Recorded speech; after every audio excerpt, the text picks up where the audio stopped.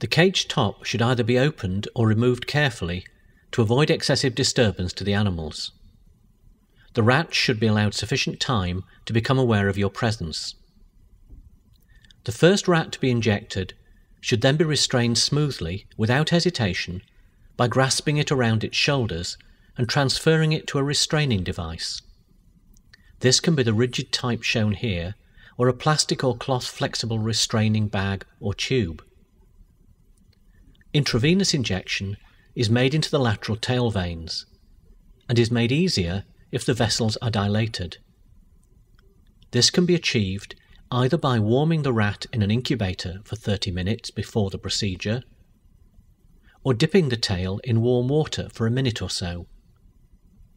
Cleaning the tail, particularly in older animals, makes identification of the vessels easier. Intravenous injection can be made either with an appropriate sized needle, a butterfly-style infusion set, or for greatest assurance that all the material is delivered into the vein, using an over-the-needle catheter. The rat's tail is restrained and the needle is introduced with its bevel uppermost into the vein at a distance approximately halfway to 2/3 from the base of the tail. The vein lies immediately below the skin, and entry of the needle into the vein is easier if the tail is bent slightly over the operator's finger and the needle introduced almost parallel to the tail. If an over-the-needle catheter is used, as shown here, this should be introduced at a steeper angle to help the catheter penetrate the tough skin of the tail. Then the angle is reduced and the catheter advanced further into the vein.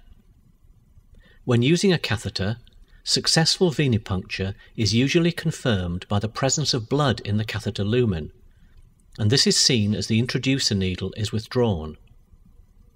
After confirming correct placement, the introducer needle is withdrawn and the catheter advanced until it is almost completely within the vein.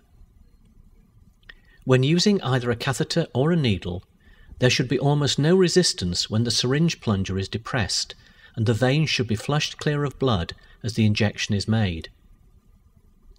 The injection should be made slowly and steadily, taking care to avoid any changes in the position of the needle and the tail. After the injection is carried out, the needle is withdrawn and gentle pressure applied with a swab to seal the vessel and allow clotting to occur. This takes about a minute. Once bleeding has stopped, the rat is placed back into its cage and released.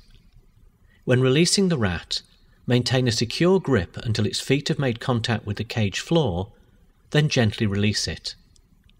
Prior to release, it may be identified, for example with a tail mark, to confirm that the injection has been administered.